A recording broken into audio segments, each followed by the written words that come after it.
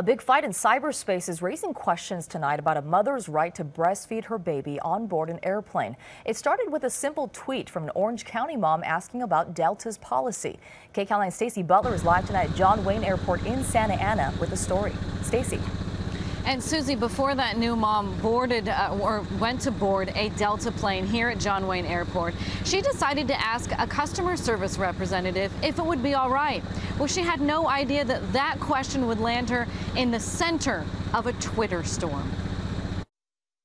I just wanted to be prepared. When this Newport Beach mom went online to book a flight with her newborn son, Seamus, who is recovering from oral surgery and has acid reflux, she tweeted customer service and asked, "What's your breastfeeding policy? I'll be flying with my 10-week-old son and he won't nurse with a cover or take a bottle. Thanks." All I really wanted was a written statement by them to show any of the flight attendants or anyone on the plane just in case there was an issue. What she got instead has apparently shocked the breastfeeding community. It escalated very quickly. A Delta representative wrote, "Unfortunately, you are not able to breastfeed if you don't have a cover-up. I'm sorry." I have tried since day one to use a cover with him and to use a bottle, and he refuses to feed with either one. Lindsay Janes wrote back, "My flight is 6 hours and he needs to eat every 2 hours. What do you suggest?"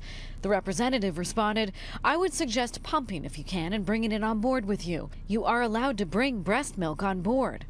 Jane says she was so upset, she contacted breastfeeding advocacy groups. They retweeted her tweets and contacted Delta.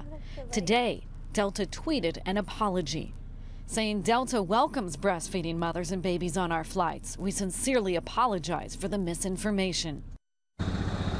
A Delta spokesperson told me tonight that the customer service representative who issued those tweets made a mistake and that Delta apologizes. Now, Jane says all she's asking for is that Delta create a written policy about breastfeeding and post it on their website. We're live tonight in Santa Ana. Stacey Butler, KCAL 9 News.